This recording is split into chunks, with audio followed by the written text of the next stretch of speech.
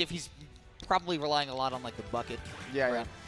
But going up against Burr, you expect to see the Terry, you expect to see Inkling, probably Hero. That's the squad that I would expect. guess. Yes. This All is the three that characters- Burr has like by far the most results with. If he gets like really pressured, there is possibly an Incineroar. Yes. All characters that Burr has had, like you said, real tournament success with in singles, all characters that he has considered a main at a point. Terry, Me, Gunner, and Roy. Interesting. Terry also on Spark's side. That's the other character that I couldn't remember. He likes to, of course, abuse the frame data that Terry brings to the table. Abuse the ability to hold forward. You know, I really also like the 3-3-3-3 loadout that Spark has, unless that's a smoke screen and it's actually like 1-2-1-3 or something like that. That would be really funny. But for Squad Strike in particular, if it is indeed 3-3-3-3 like it does say, I believe that includes the kind of Shoryuken uppercut up B that Me Gunner can have, and that in Squad Strike I think is amazing to just net out that early kill. You definitely want Squad Strike is the format for cheese. You pull out the one silly stock every time. And then, you know, maybe afterwards you start going back to the traditional game plans, kind of like what we saw in Winners Finals. But hey, this this one, honestly, this could be a whole lot of a different story than we saw up in Winners Finals. Let's see how it goes. Spark is actually going to lead with the Shy Guy Me Gunner. He's got that grenade, of course, which is a massively good edge guarding tool, even against a character like the Inkling that Burr is starting with. Man, Burr, his loadout is literally the order of characters he's mained in this game. Starting with the Inkling, moved on to Hero for a little bit, and then settled on Terry.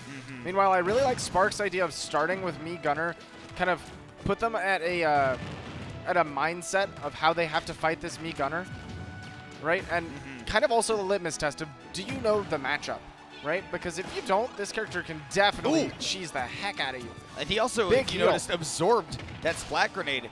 Burr right now, not quite able to get the kill out of the roller right there. You know, not a whole lot of rage, and Me Gunner's a little bit heavier than you might expect. But catching that air dodge on the up air, platform coverage from Burr is always really nice, so he's going to push Spark onto the Terry. Yeah, now Terry comes out. We'll see. Inkling has a lot of really good movement to deal with Terry. I feel like almost feels stationary compared to this character. Jab, jab, power dunk, but great SDI. There is a lot of counterplay to that, and you'll see Burr is well aware of it. Burr being a Terry main himself, it would be blasphemous if he did not DI out of that almost every time. There we go. Drops that one, but sometimes it's not easy to react every time, right? Sometimes you get hit in an awkward spot. Ooh, Spark wants a big early kill. However, yeah, a burning knuckle. That's a great anti-air. And now we're seeing Psych Up already. Yeah, you get that bounce, why not? Man, Power Wave out of the, oh my god, I don't Terry want to deal with this. Do you see?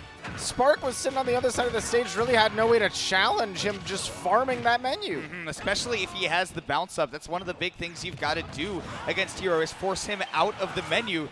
Burr not messing with Hocus Pocus. He's right back to the moves he knows work. He Spark inputs misses the wrong way. confirm. Inputs the wrong way. He got the up tilt that he needed as well. Oh my gosh, get him out of there before the power geyser even goes off. That is a very smart whack. You can't even be mad at that killing. He was at like 150. 150. Eventually, it's got to be guaranteed. Here we go. But now the Roy is out. The tried and true main of Spark. We'll see if he's going to be able to deal, now that he's got a little bit more speed, deal with the farming of the menu. However, right now, Burr with the oomph means he can do a lot of damage. Forward throw to get him off stage will certainly come out. Another whack as well. Because why not? Set up that Accelerado. He is zooming across the stage. However, if he gets hit, he's exploding. That was Sour Spot Roy forward. Yeah, absolutely out of here. But now the Terry's coming through. Going to be a forward throw, get some stage positioning. We're seeing Spark almost at 100%. I could expect a double down tilts to Burning Knuckle, possibly taking everything. Smart power down. Really good to get out of that downer situation. Whether that was an actual spike or the stonks, that could have been big for Spark. Catches that forward air though. Burr making really solid ledge trapping options. Consistently poking with his down tilt. And yeah, that's gonna donk.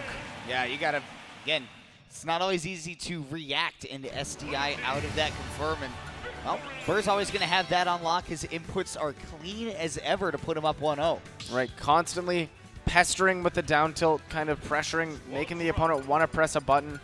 And mixing up the timing there at the end with the jabs instead of the down tilts. And Burr looking solid as ever. I don't know. Falco? Is this Spark's Falco?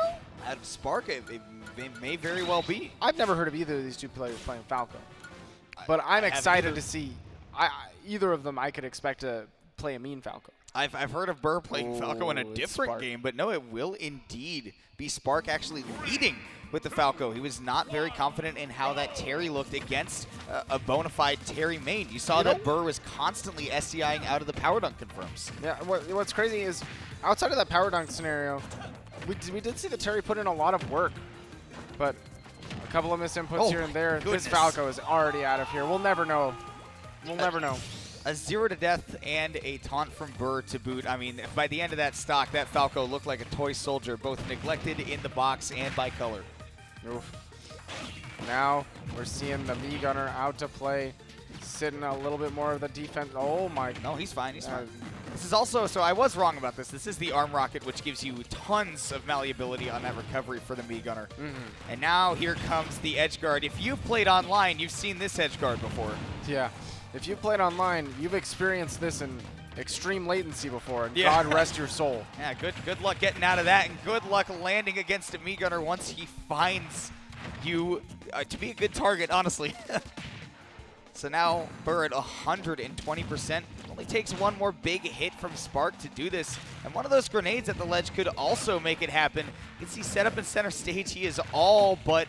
Oh man, I really thought that he had that ledge guard up, but Burr's avoidance on these grenades has been really good. Yeah, one of the big things was the fact that he was able to cross under stage meant there wasn't as much pressure at the ledge as you would like. Not a double setup, right? Just one grenade blocking.